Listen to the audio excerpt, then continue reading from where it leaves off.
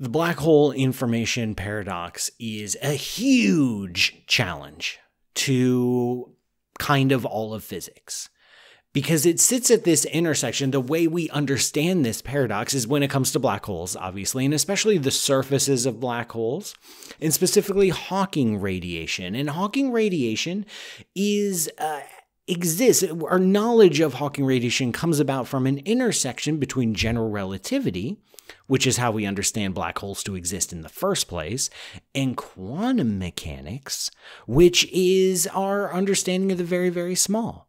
And when you put these together, we actually have no answer for what happens fully when quantum mechanics meets general relativity. Instead, we have these like little corners and ideas and hints here and there, things like Hawking radiation, which tells us that black holes emit radiation. Black holes are not 100% black. They're just a tiny, tiny bit glowy, very, very slow. It takes like 10 to 100 years for a black hole to evaporate, but the principle is there. And as the black holes emit radiation, they lose energy, they lose mass, and eventually they disappear. So black holes don't exist forever because of this radiation. And we understand this radiation by attempting to combine general relativity with quantum mechanics and have any sense at all. And the black hole information paradox comes up in this because if black holes swallow information, if they swallow stuff, they're swallowing information, but then the radiation that comes out, the Hawking radiation that comes out, doesn't care about any of that radiation, any of that information. It just doesn't care. It just doesn't care. And then the black hole goes away, we've lost information. We've lost information. As far as we can tell, information is preserved throughout the universe. You can neither create nor destroy information. There's just information. It shouldn't be destroyed. And yet here we are at the boundaries of quantum mechanics and general relativity, and we're destroying information left and right. What's going on? How do we resolve this paradox? Well, maybe information really does get destroyed. Maybe what we think of as information isn't totally accurate.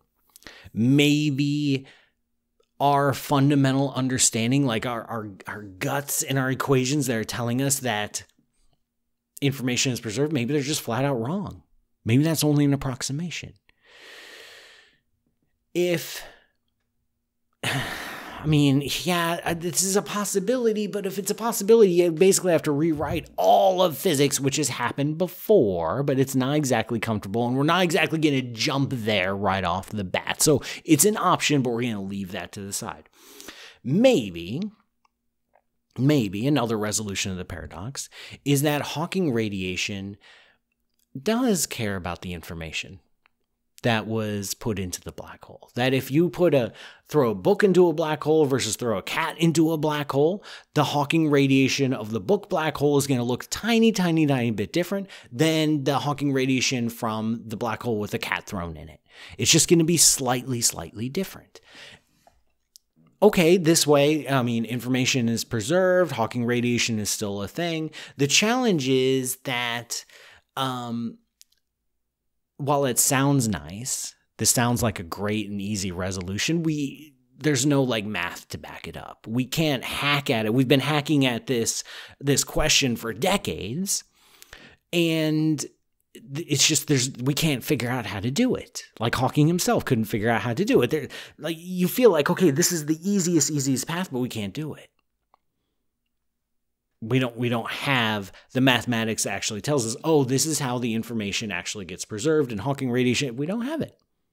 So even though we'd like it, we don't have it. Maybe somehow the information that falls into a black hole gets sunk into a tiny little nugget at the center. That instead of a singularity at the center, there's something. We don't know what that would be, but that gets to encode all of the information. In order to make a something there at the center of a black hole, however, you have to invent new physics because we have no idea what's going on at the center of a black hole. And because we have no idea, you can't really say what that thing might be. So if you're able to fully unify quantum mechanics and general relativity, you might be able to say, oh, yeah, and there's not singularities at the center of the black hole, it's something else, and this is what it looks like, and this is where all the information is, and blah, blah, blah. But we don't have a unified picture of gravity and quantum mechanics, so good luck with that. Absent those, there's of course like a million zany ideas, like information getting floated into another universe or looping back in time. I mean, like, people are pretty desperate when you start introducing time loops and wormholes into your math to resolve this paradox. But the paradox is a big deal. The paradox is a big deal because we feel like if we can answer it, we'll know some new physics. Think about that. Think about the three kinds of solutions to the paradox. Either information is not destroyed, or information can be destroyed in our universe, in which case, brand new physics. Maybe information is preserved and Hawking radiation actually knows some of the past history of the black hole, in which case, new physics. Or information gets sunk down into the singularity and gets preserved and black holes don't get completely destroyed, in which case, new physics.